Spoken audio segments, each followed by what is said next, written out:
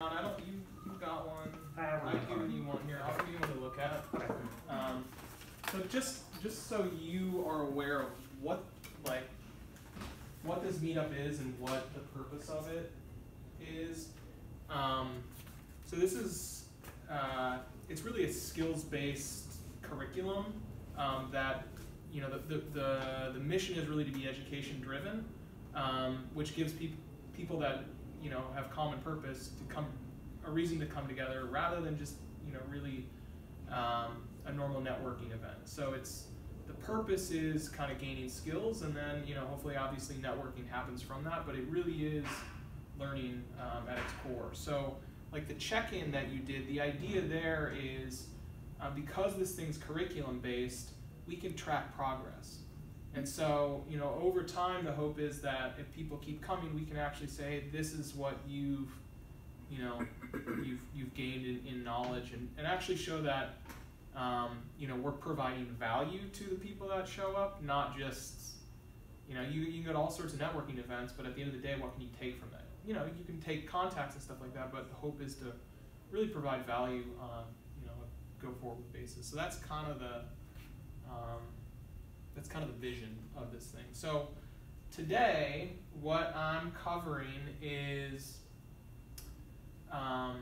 obviously, the topic was digital marketing, but the mindset is not, this is not looking at digital marketing in how do you put together a digital marketing campaign. There are YouTube videos and there are people that are really good at doing that. This is a conversation around how do you think about why you should put together a digital marketing campaign. How do you know if it's successful? What type of metrics should you actually look at to judge whether or not what you did produced a outcome that you should be proud of? So just off of the top of it, I'm assuming kind of everybody's dabbled in digital marketing in some respect. Yeah, clearly. Yeah. I have a blog. Does that count? You wrote the book. No. Okay. I mean, it's content. So content absolutely is a piece of digital marketing. Okay. When I say digital marketing, maybe where I should start really is, drawing a sales funnel, and really focusing right now on the top of this funnel, which is really lead generation. So maybe from a lead generation standpoint, we can talk about here. So when I say lead generation in digital marketing, what pops? What pops to mind? What produces leads? Emails. Email produces leads. Okay. What do you got, Ron? Texts. Oh, shit. This is interesting. See, I'm learning. When I first saw that, I thought just contacts and discussion with people that organically kind of get you thinking about, oh, they could actually use my services. I should put them on a list somewhere and Sure. do something with that. Sure. SEO. Okay. So it's interesting to me that nobody actually brought up social media at all. I had my mouth full. I was just going to say Instagram, Facebook. I would actually like. So when it comes to the reason, so I would argue, and again, this is the format of this is supposed to be somewhat argumentative, just to be totally transparent. So the reason I would argue that social media is top is when you run the math and when you address whether a marketing campaign was successful enough. So when we go down and dive into the numbers, really the math kind of rolls back into a cost per click. It rolls back into what did it take for me to generate this lead? And clearly there are, there's cost here, there's cost to get a text, or there's cost to get the phone number on that text, there's cost to get that email, there's cost to get that contact, there's cost to do that CEO, or the SEO, right? So all of these have costs associated.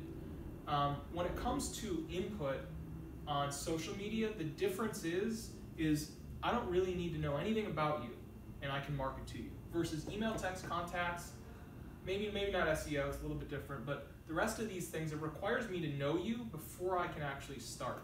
So, you know, the argument here, or the way we've kind of set this thing up is we actually group these kind of down here, and I'll explain how this kind of rolls downward in a minute. But you know, anyway, so I'm going to start up here really on lead generation, and you know, so lead generation really is social. Okay, whether it's Facebook or whether it's Instagram or whatever, you know, you're targeting customers in a specific demographic that is important to your business. And the contacts that I'm targeting here, when I run a social media campaign, I'm targeting whatever attributes I think are important or are part of my customer base, and that produces a cost per click number, basically. There's different ways to run these things, but essentially, you know, this is really rolling down into a cost per click number. Okay. And what you guys may have better numbers than I have, but what I'm seeing is somewhere between 20 cents and $1 from a cost per click standpoint to actually drive somebody from here to my website. Okay, so that's about, we could argue whether that's perfect or not, but so the goal here, the goal of your social media campaign and your lead generation is really to drive people to your website. All right, that's what I'm saying is the baseline goal. All right, if things run as if things run normal, that's kind of the expected flow of traffic. The kind of next step down is then email capture, or some sort of data capture. Whether I'm getting a text or whether I'm getting some other type of contact information or whatever, I'm really capturing the email. So that, you know, a lot of times what you see is I click on a Facebook ad, it takes me to a website, there's some form I got to fill out, and I give them my email, right? What that email does then is it feeds me into my kind of traditional email marketing, some sort of recurring marketing of, you know, they're not my customer today, but as long as I keep them in my funnel and I keep spinning them around here, at some point they're going to fall at the bottom and become a customer. So email marketing, the goal is, if you're in my funnel, at some point in the future, you will become my customer, and you will, my writing's horrendous, so I'm sorry, and you will buy. All right, so that's the digital marketing funnel the way I see it. And if you can go from here to here, and your customer travels through every single step, that's really the normal expectation of how a customer should flow. Now, clearly, people jump steps, and you may go from lead gen to buy. I'm not arguing that doesn't happen, but that isn't the expectation. The expectation is that they go to your website and a bunch of people are going to leave.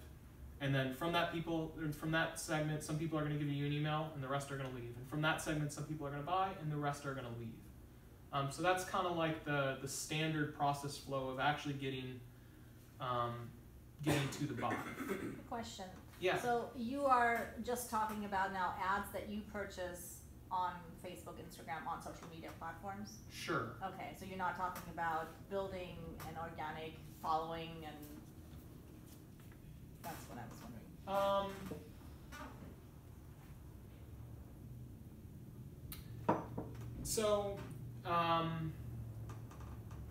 So the difference is that it really relates to dollars, right? If you're building organic marketing, I would actually argue that you're kind of doing here, and we may call it email or we may not, but it's that repetitive cycle, it's that brand building, it's like, hey, getting information out there. So really, what you're doing is you're here.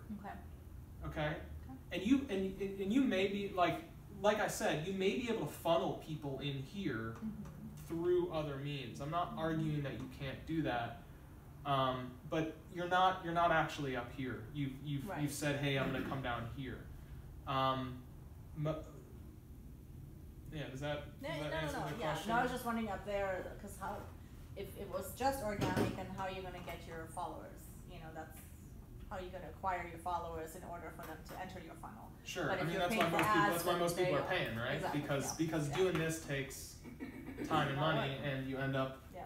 I mean, this is where you start, right? This is the exact same thing I'm doing. It's this is word of mouth, and so you start smaller. Now ultimately, you end up with a base that's more passionate about your product, that's more connected to your product, that probably is higher value, Mhm. but it's a hell of a lot harder. Yeah. So most people are starting here paying and hopefully it funnels down. If you can get away without doing that and you've got other revenue streams, clearly it's a better way to build audience. But that's expensive. To jump straight to that level is Here? very expensive. Yeah. Yeah, for sure. You gotta like if you're running a business and in your business, if you're starting from zero and you're gonna start here, you gotta understand that you're not gonna make any money until this actually produces something. Versus here, you could make money.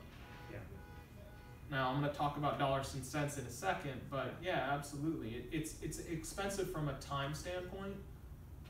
Maybe not a spend standpoint, but time's with money, so kind of depends. Okay, so that's how the funnel's set up. How I approach, so ultimately you're moving this way. You're moving a customer from here down here. So when we get down here,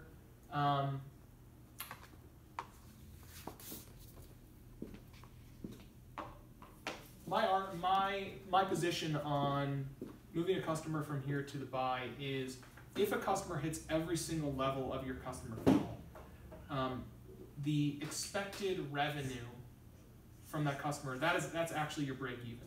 You should not expect to make money on a customer, make profit on a customer that moves from here to here. That should be zero. I've got a little bit of math, and to be honest, I'm probably gonna blank on it right this minute, but we can talk about it kind of like high level. But really, what you're doing, what your analysis becomes on a per customer basis is you look at your lifetime value of a customer. So that's the expected profit of a customer over the full lifetime. So if I'm selling a T-shirt, like that guy, you weren't there, Ron, but we saw a presentation of a guy with a T-shirt company. Because he was selling a single unit, I guess there could be an expectation that a customer will buy multiple units, but in reality, your lifetime value of a customer in that type of business is one T-shirt. So he's making $7 in profit in over the lifetime of customers. So which means that I've got $7 to fund my funnel. All right, so if you think about the rates of what actually happens here, what we've found is moving from lead gen to email capture, the elite rate is about 6%. So 6% of customers that click you'll actually capture the email of. I'm not sure if that aligns with you. That's what we found. So you can do the math right there on, depending on what your cost per click is, what it actually costs to capture an email. From there, for turning from email marketing into a buy, it's about my numbers are like a 20% open rate, pretty good. Maybe it's higher, maybe it's lower, depending on your industry and market, and like a 2% click-through rate. As in to buy? Like to buy. Email. To buy, right.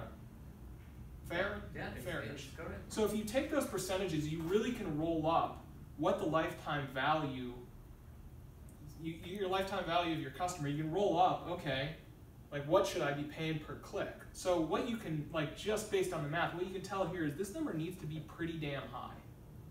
Like $7 isn't gonna cut it. The important, the real takeaway is social media is nobody's friend. They don't like businesses. They're trying to destroy businesses, and frankly, what they're trying to do is funnel all of the profit. They're trying to funnel all of the available profit out of businesses, and they have all the data to do so. They know your product, they know your competitors, they know your customer, they know what other people are willing to pay. They're elevating that cost as much as they can to pull that product out. They're trying to take all that profit out of the system. That's why this number is getting higher and higher and higher. And frankly, that's why more and more businesses are turning to a monthly recurring subscription business model. It's because lifetime value, I can now project out to 5 years. Now I can justify my spend. So that's why things are headed that way, because I can justify putting the money into marketing. So if you look at this and you say, okay, to run a customer all the way through that, my lifetime value is going to be, let's just call this X. It's going to equal X, okay? That's what my lifetime value is. Now, how you make money on this type of system is, how you make money on this type of system is with my line jumpers.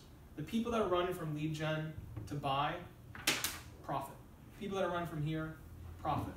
And now, like, I can very easily conduct myself knowing that I don't need to like worry about who this customer is and why they did it or what. Like, I can just be like, is my math working out? And if so, the people that are going around my system will put cash in my pocket. So that's really the assessment of, you know, how do I take, it's kind of an incremental revenue approach. If your business, the tough part of this approach is that, you know, because you're assessing this and you're saying this number is 0. What it means is I need to get a shit ton of people through my system to be able to afford, you know, to be able to do this. So this is it's a mass kind of model, but this is where everybody's pushing to. You know, incremental profit and incremental revenue. I think that's just what businesses are looking at nowadays, and they're not thinking, you know, because most products are digital, every product takes me, the marginal cost of producing another unit is 0. So if I can make a cent on it, it's worth me producing it.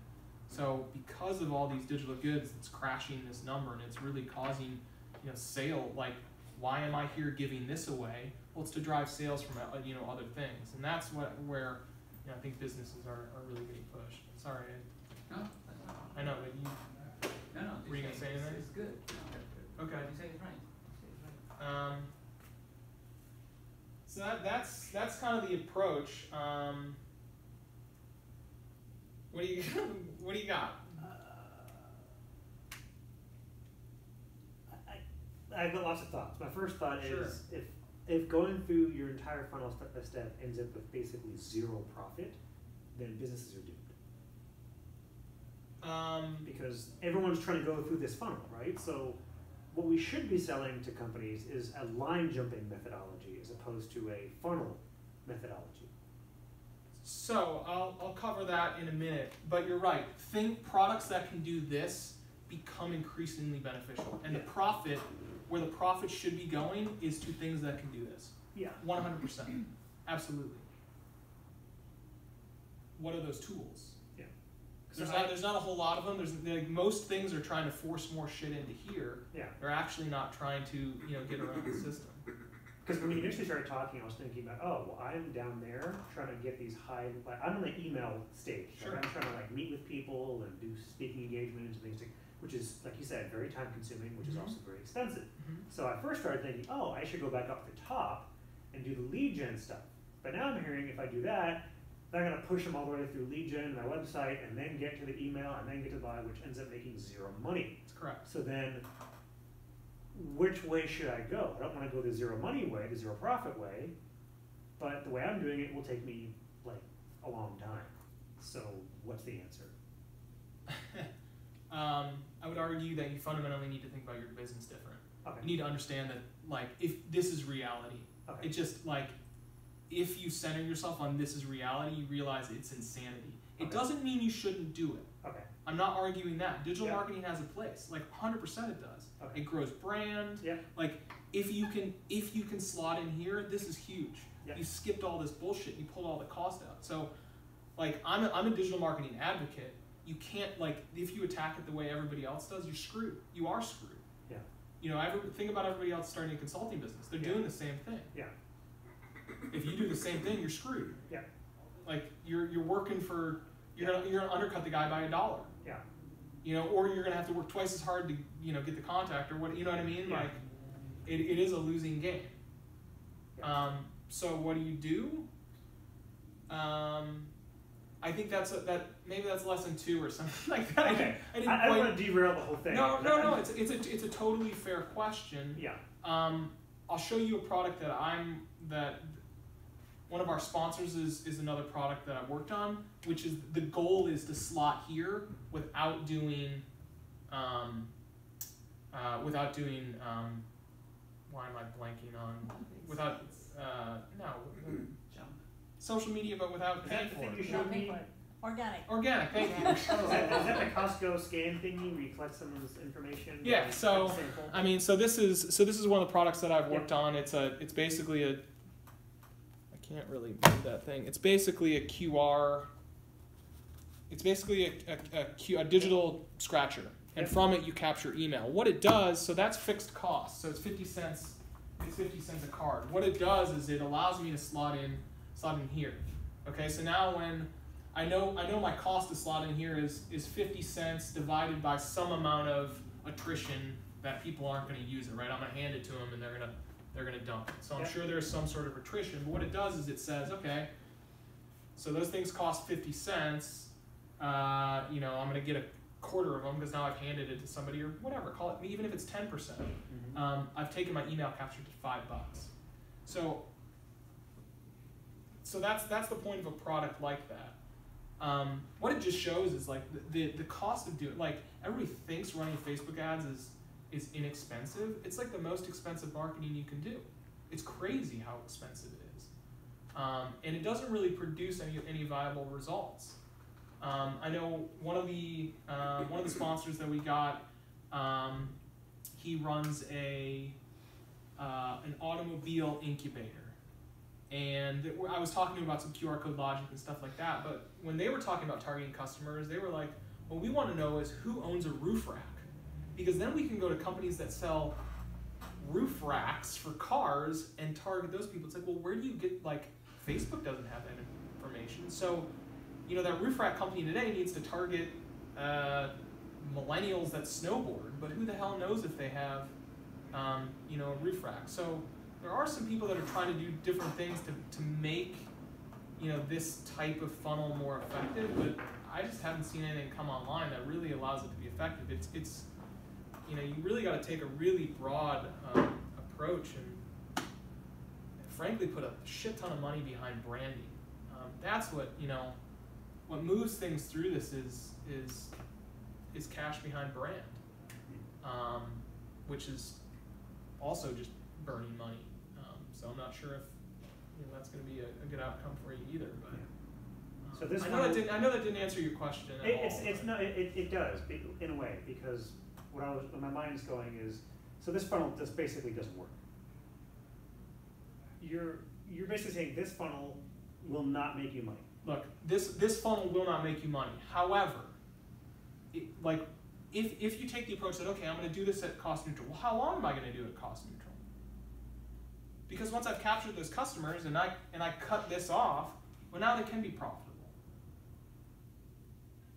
Assuming that they become repeat customers. Assuming they become repeat customers, and at what point does my brand get big enough so that I don't have to do any of this anymore and I can do this? Got it. So the goal would be to have it run long enough to the point where you can cut off those couple of top. Right. layers. Now, how long is that when you get when you hit that point? That's really business dependent and kind of hard to answer. But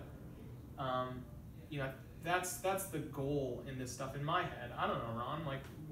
Do you ever have people that? Oh yeah, of course I have difficulties. So what is tough in businesses and even business owners is like when you ask them, okay, what is the lifetime value of your customers? They don't have an answer. Sure. They don't. I can tell you for the industry that I can work, let's say general dentistry. Lifetime value of a general dentistry is $2,000. That's the lifetime in 5 years. So every phone call that they miss is $2,000. That's how important it is for them to pick up that phone.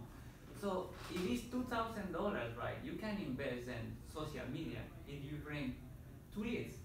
3 leads. It's worth it. So it depends the product you sell, depends what you do. But if you run a t-shirt company, of course, $7, $8, you are going to make zero profit. Sure. So it depends the level of your product. Depends the But level. what's, of you know, with a business like a dentist, it's every 6 months.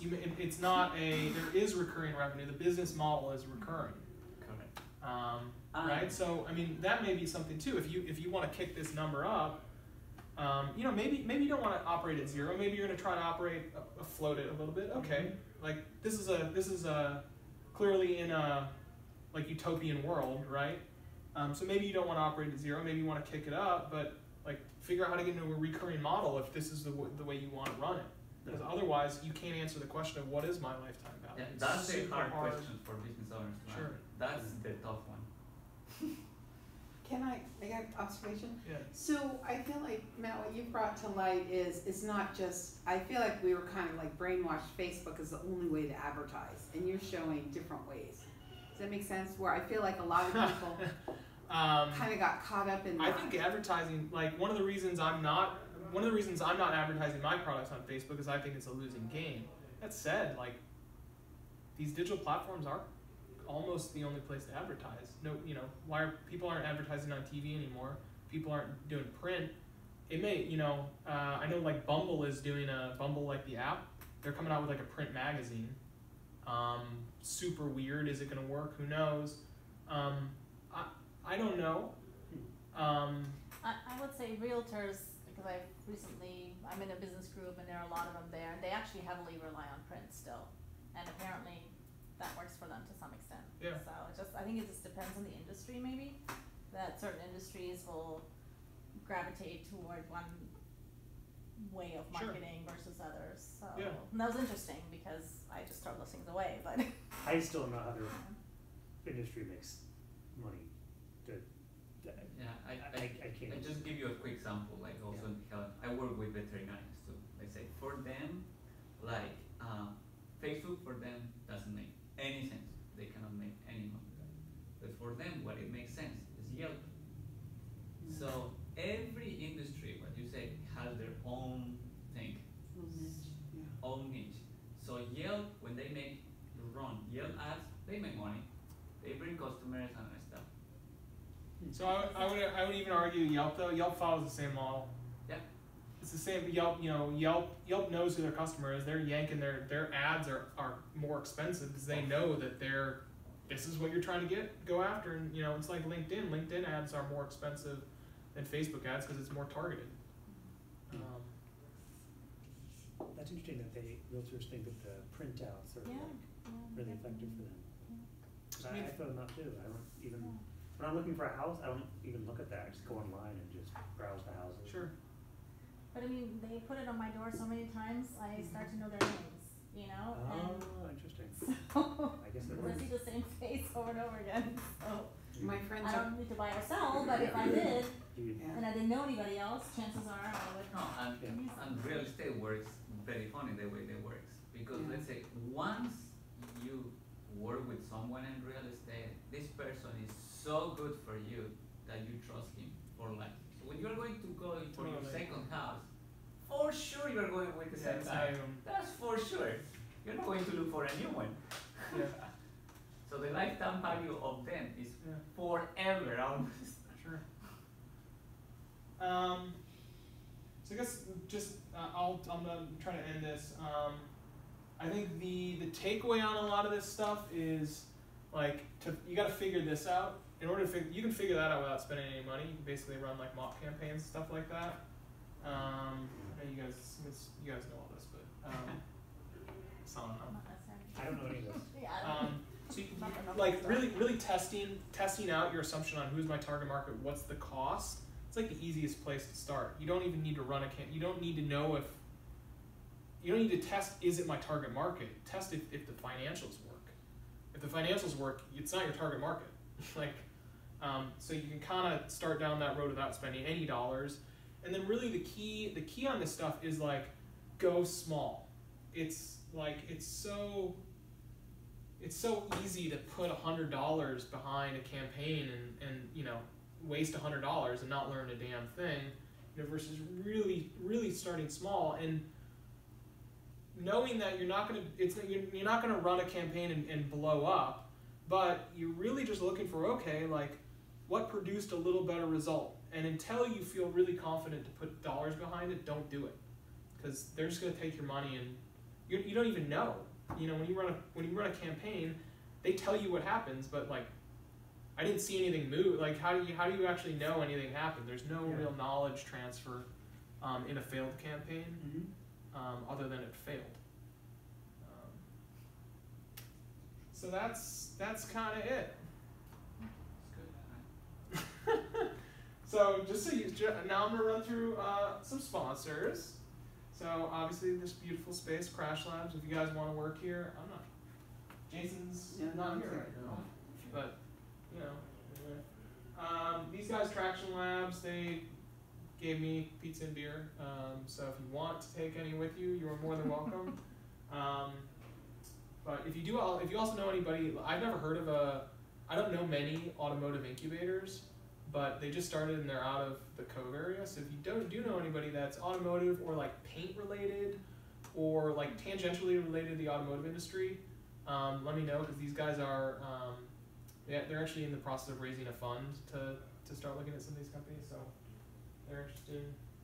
And then Pop Roulette, that's our other sponsor, but again, the purpose of there is to jump in a different way, not to go from lead gen to buy, but to go from nothing to email, and to skip this process. So really the competitor for this product is Facebook, and we think we generate leads for less than 50% of the cost of Facebook. I'm not really sure because I don't have enough data, but that's kind of the thought process. As far as upcoming stuff, so we partnered with the Costa Mesa Chamber next week. So we're doing sort of the same thing next week. I think it'll be a little bit more, probably a little broader, and talk more a little bit about some tool set, since I think it'll be a little less knowledgeable business owners, but kind of the same type of thing next week. And then the following week, we're kind of doing lesson 2 of this. It's okay, now you know the basics of how to think about a campaign, like how do you identify who your target market is, and really, laying into that. So it's kind of digital marketing lesson 2 on the 21st. What else do I got? Oh, yeah. We're also trying to push some private lessons. No pressure. Just kidding. But yeah, we the goal here is the business model really is to try to farm ourselves out to help answer some of these questions for business owners. Okay. I know that was supposed to be you, Linda. But yeah, no, that's okay. That's great.